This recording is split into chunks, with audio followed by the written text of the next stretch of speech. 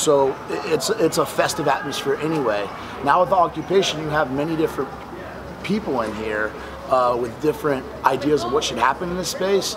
So it's kind of like walking on a slack line. 1 minute it can be very serious, the next moment it can go to being dangerous, the next moment it can be a joyous or a happy occasion.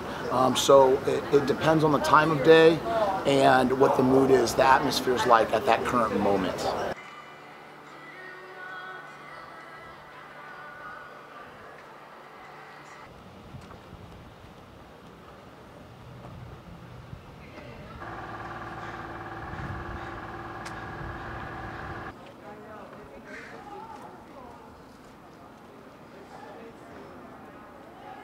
But this is a new thing to everybody, and people are just rolling with the punches and trying to, it's a learning experience all around for the government here, the city here, for the business owners, for the residents, for the occupiers.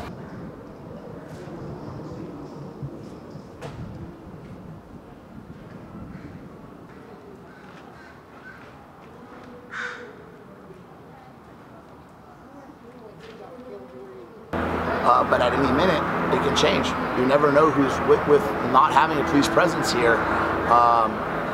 People are free to do whatever they want to do, and you never know who's going to show up.